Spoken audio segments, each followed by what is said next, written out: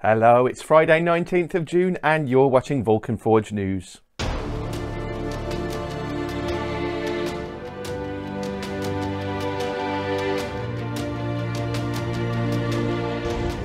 This week, the full-term 112-day Elysium Forges have been unlocked and rewards have been sent out.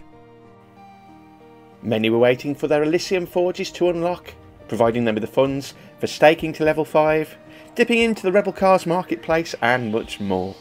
Users can now, if they wish, lock their peer away again in an Elysium Forge.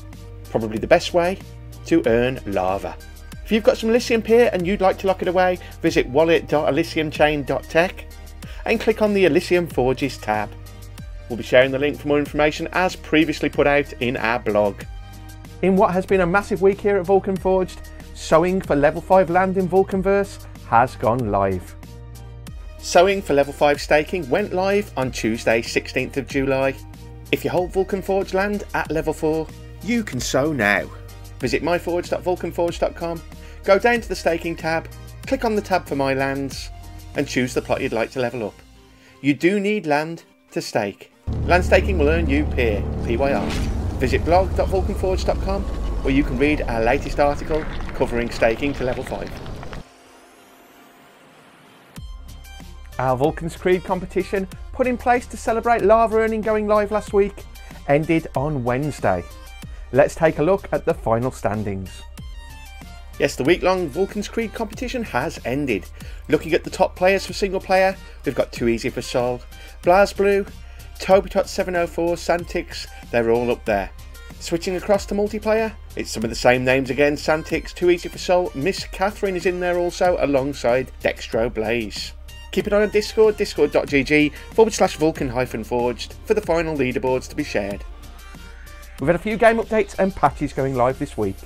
Let's have a little glance. This week we've seen our huge VulcanVerse update, including level 5 Vulcanites. Chiron, Sharon, Copis, the Nemean Lion, Callisto the Bear are all now available in-game if you own the corresponding NFT. The VulcanVerse update also paves the way for raid bosses and some of the first professions. Alongside this, we've seen updates to Tower Defense and to Vulcan's Poker. As usual, you'll hear about all updates first on Discord, discord.gg/Vulcan-Forged. Make sure you're over there, don't miss out.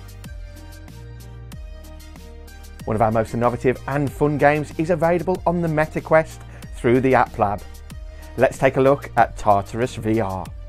Yes, as well as Tartarus being available on the PC through the Vulcan Studios launcher, you can play it on the MetaQuest. If you've got a headset, jump into the MetaQuest app and search for Tartarus on the App Lab. Here you'll be able to play the main game and some sub-games, including a fan favourite, Close Combat, where you can sweat it out taking on the demons as you protect the central crystal. Take that, filthy creatures! Ha.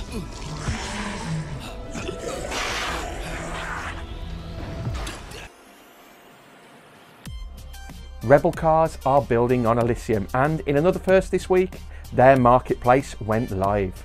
Rebel Cars recently went down a storm at Vulcan Forged, where you could play the alpha demo. You can now grab your CGI crafted Rebel Car and racetrack utility NFTs.